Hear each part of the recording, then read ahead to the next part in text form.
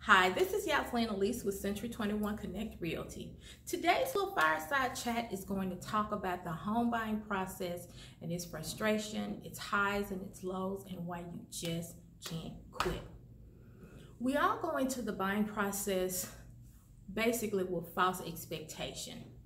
There are a lot of home TV shows right now, and those things are scripted. So please use a big grain of salt with those when you watch them. I've worked with several couples who've had to go through several contracts before they actually got their home that they really wanted.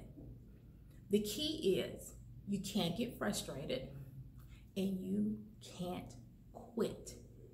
That's just the bottom line. It is not going to be you go in, write a contract, get the house. That does happen sometimes, but that is the exception, not the norm. Right now, we are not in a buyer's market. Let me repeat, we are not in a buyer's market. We are in a seller's market, which means they control the cards. Properties come on the market and go off the market often in the same day. As I've said before in other videos, you have got to make your first offer count because you may not get a second chance. So make sure that you're offering more than enough earnest money.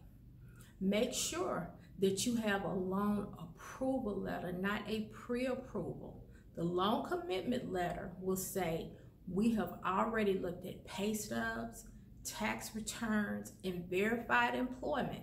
This person can close this loan. 3, make sure you have adequate monies to cover the costs associated with buying a home. Number 1, earnest money. You need to put up a minimum of $1,500 earnest money. Number 2, make sure you have enough for your down payment. If you are not receiving down payment assistance, you're looking at about 3.5% of the purchase price. And the same thing goes for closing costs. Once upon a time, it was reasonable and customary to get all your closing costs paid in a loan. That's rare now. That's very rare, especially if you're looking to purchase under $200,000. Investors have come into our market now and they are picking those properties up all cash. So when your offer is not accepted, please, please, please don't quit. Keep going. Keep going. The race is not given to the swift, but the one who endures. Now, not last but least, if you want to hold one of these this year, or have one of these with me, don't quit. I promise you, you will be kicking yourself in 30 days because you'll see a house and you're like, you know what? We really hate it here. We want to move so bad, and we gave up because we were tired of looking at houses.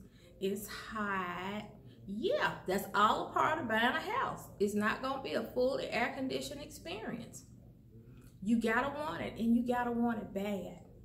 So help me, help you stay in the race. Stay focused on the goal. You want to be in a house. You want to be in a house now. That's all for now.